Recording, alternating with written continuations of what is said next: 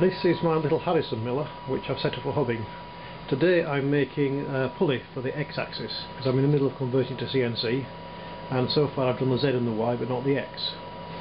I need a special kind of pulley for this, so I'm going to make it myself rather than buy one.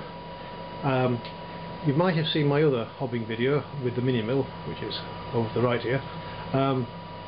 This is a much better mill made by people in Heckman who I knew what they were doing, but the underlying principle is exactly the same. Basically, at the back of the spindle there's a resolver that measures spindle revolutions. Then Linux CNC is used to control it and electronically gear the two spindles together in software, and this number here is the number of teeth I'm currently programmed to produce.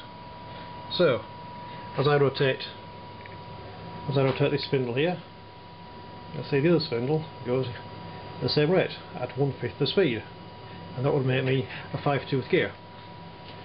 I'm not going to make a 5-tooth gear, I'm going to make a 49-tooth gear, but at 49 teeth you can barely see the workpiece moving. So it's just the same as the other one, but a lot stronger.